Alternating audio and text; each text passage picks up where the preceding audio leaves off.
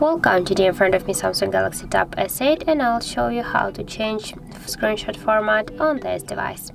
So first you should go into the settings application and then scroll down to the advanced features.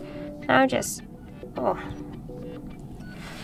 here tap on the screenshot and screen recording, and that just to change the screenshot format you should switch the JPG to the PNG, and by this way you can